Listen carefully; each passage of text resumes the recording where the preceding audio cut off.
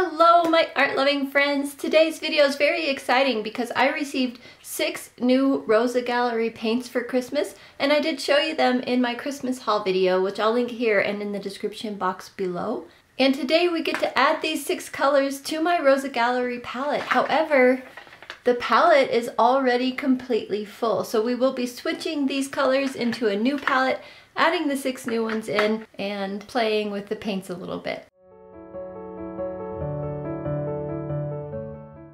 Alright, so as you saw me hold up in the beginning here, this is my existing Rosa Gallery palette and the beautiful colors that I have here. The check marks were something I was doing when I was making up a palette, I think for Riley's girlfriend. I can't quite remember, but you guys probably remember better than me. Anyway, they just wipe off. Not that it matters because I have to redo the swatch sheet now that I have 6 new colors. I'm very excited for them. I did play with the colors a little bit over on my Patreon site. They get to see some things that I don't show here on regular YouTube. That's what these swatches are from. Look at this beautiful color here.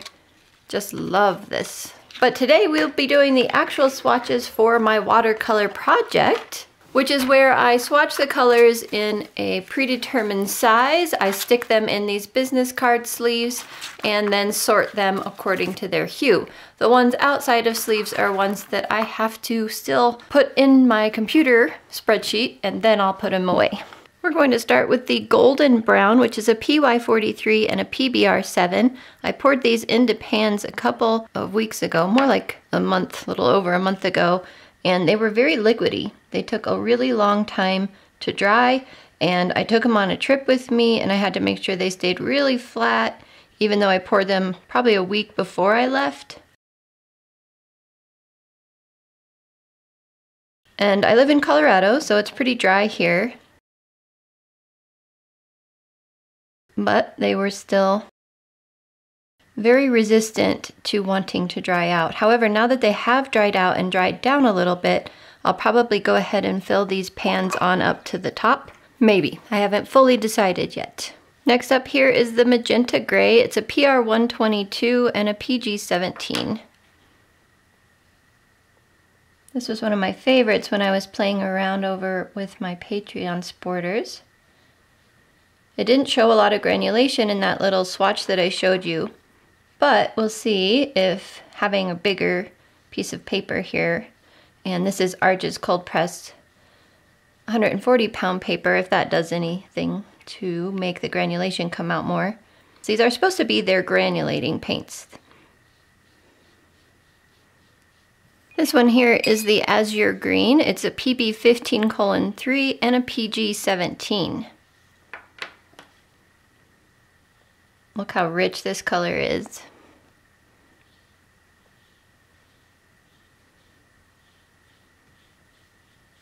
So I will limit myself to going over a color to 3 times.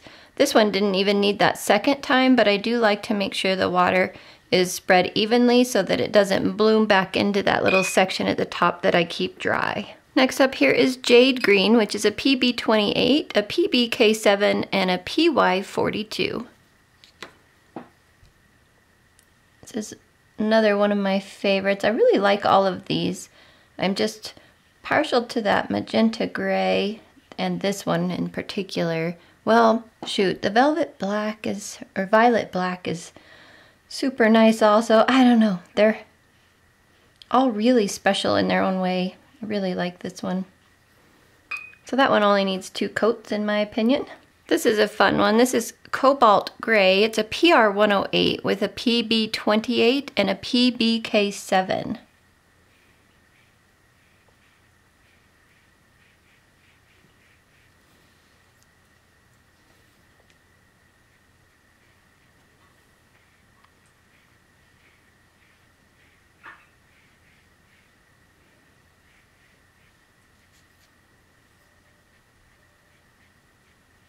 I love this one. This one is Violet Black. It's PV19, PBK7, and PR108. Look at that. Look how pretty this is. So pretty. So darn pretty.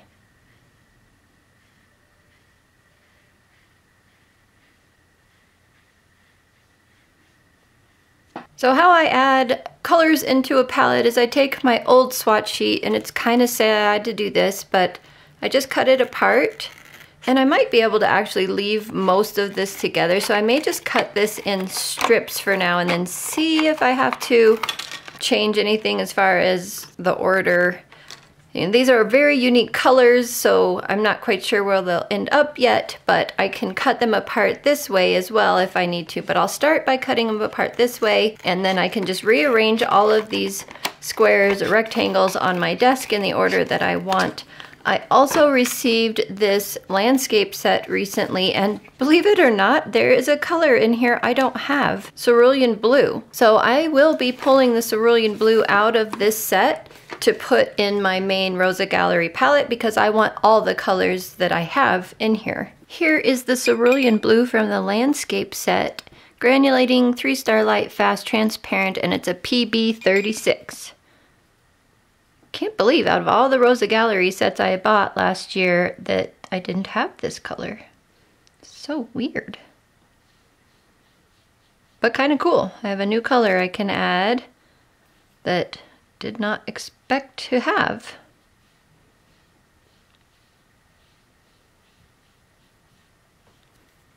We'll do one more go of this.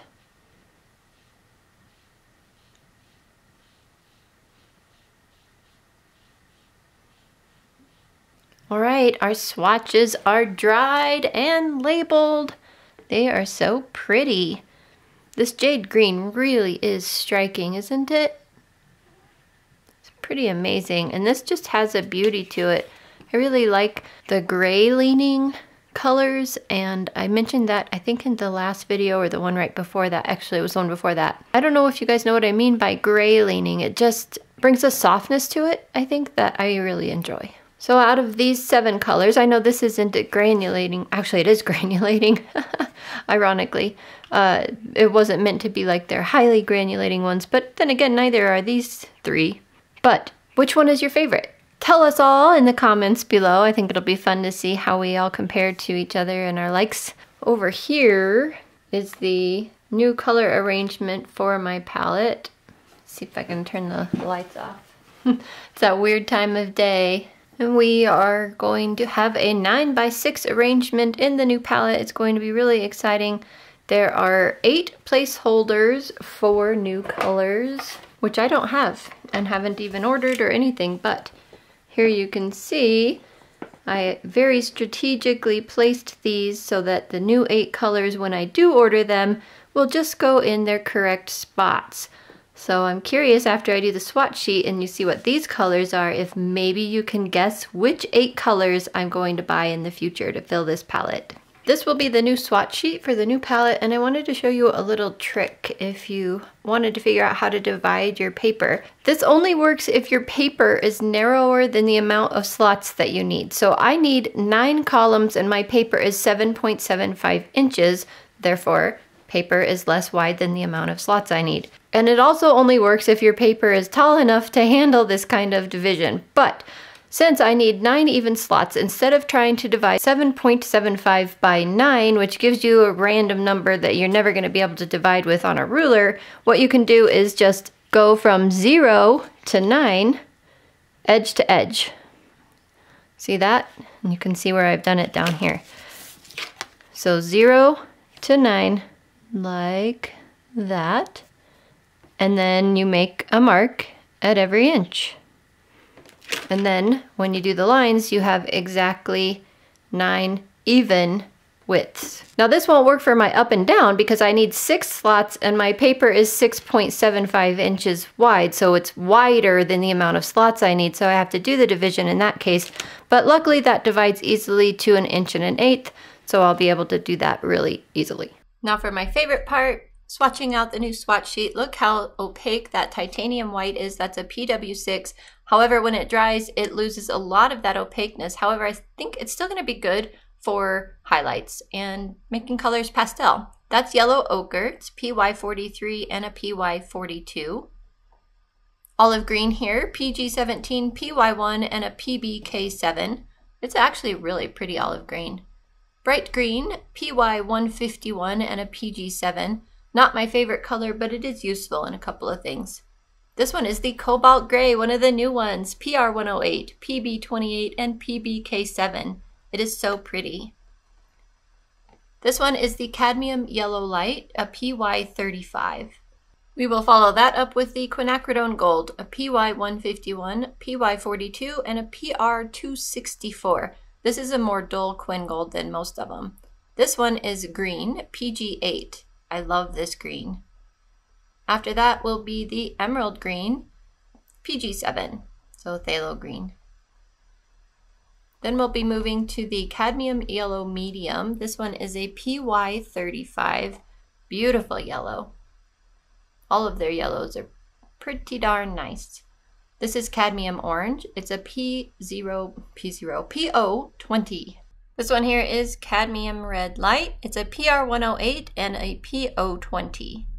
We'll follow that up with one of my absolute favorite colors in the whole set, PO73 and PR254, Bright Red. This one will be followed by Cerulean Blue, that new one, PB36. We'll move to Burnt Sienna after that one, and the Burnt Sienna is a PR101.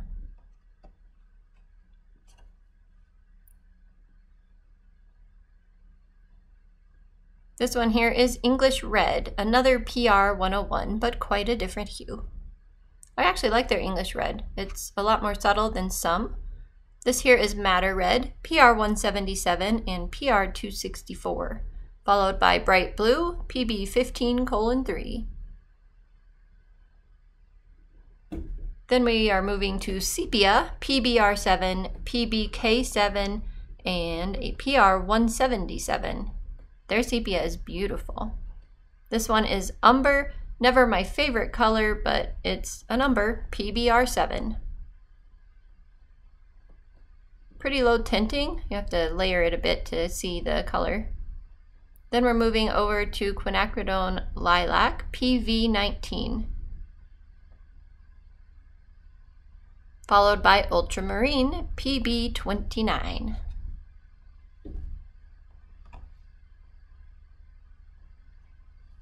Then we're doing quite the jump over here to Violet. Look how deep that is. You have to really dilute it to even see the purple in it. That's a PV23. And this one is Blue Indanthrene, PB60. I love this color. It's so pretty, especially in this range. Now we're moving back up to the top to get those in-between gaps now that things are dry. Raw Sienna, PBR7 and PY42. A new one here, Jade Green, PB28, PBK7, and PY42. This is another new one, Azure Green, PB15:3, PG17. This is Cadmium Lemon, PY35. Followed by Golden Yellow, another one of my favorites, PY110. Chromium Oxide, beautiful granulating color, PG17. Then we're moving over to Turquoise, PB15:3 and PG7. Cadmium Yellow Deep here, PY35 and PO20. Followed by Flame Red, which is PO73. Another really nice color. This is Cadmium Red Medium, the typical PR108, and it is a good one. It's very pretty, bright, love it. Followed by Cobalt Turquoise, another one of my favorite colors, PB28. Cat, stay still. The cat is moving a lot. This one is Burnt Umber, PBR7. She's in her window hammock. She can't get comfortable and it's making a lot of creaking noises. Anyway, this is Carmine, PR170:1. Another new one, Magenta Gray, PR122 and PG17. Oh, love that one. This one is just blue, PB15.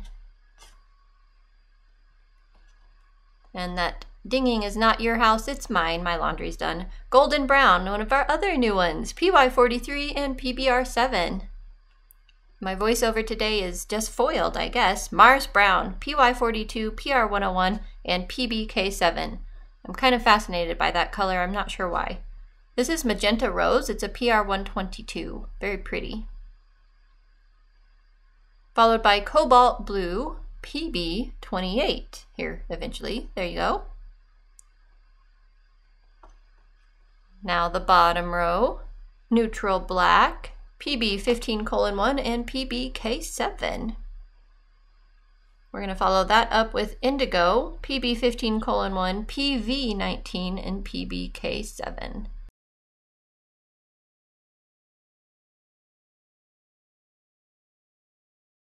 Violet Black, one of our other new ones, gorgeous, PV19, PBK7, and PR108. Love it, love it, love it. All right, now looking at all the gaps I left, can you guess which 8 colors I might be purchasing in the future? Let me know in the comments below. And I was in the mood to do a painting, so I brought out my Cotty Fat book and decided to do this little screensaver I saw on my computer, and it was a challenge on this paper. I love this paper, but what I was trying to do was a little bit overcomplicated for the type of paper that the Cotty Fat book has in it, which is 100% cotton, but it's thin, it's a little grumpy about too many layers, but I still had a great time, and it was a fun challenge, I can tell you that much. So I added the new colors from the palette up in the sky. I think that was the cobalt gray mixed with a little bit of the magenta gray, and I'm not sure on the blue, I added just some extra blue in there. And I'm just trying to incorporate a lot of the new colors, the granulating colors, into this painting because there's rocks and mountains and grasses and flowers, so it's kind of fun. But one thing I really liked about this new palette, and if you're wondering what this palette is, it's an old pencil tin from Faber-Castell that I just painted white with my Krylon Appliance Epoxy spray paint, and now I can use it as a palette. This was a gift to me from one of you. You sent it with some brushes in it that I have enjoyed using a lot, so thank you. I just painted it white and now I'm using it as a palette. So one of my favorite things about this palette are the big gaps. Well, they're not big, but the gaps that I was able to leave between all of the pans of paint.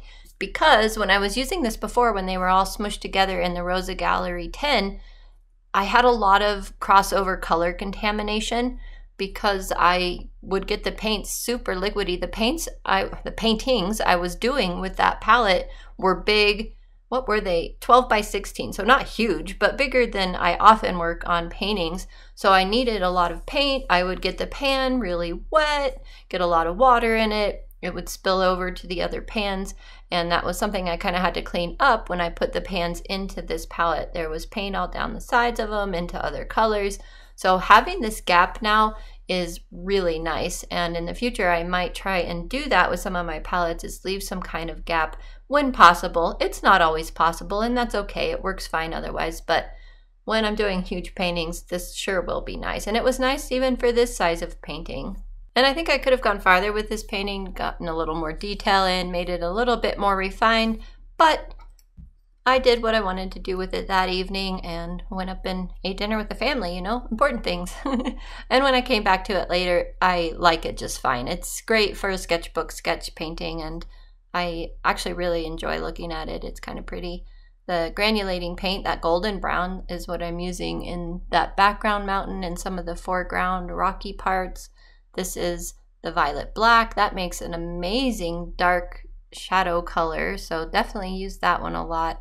And then that's the blue indanthrene I'm sticking in the base there. Just having fun with any color I want.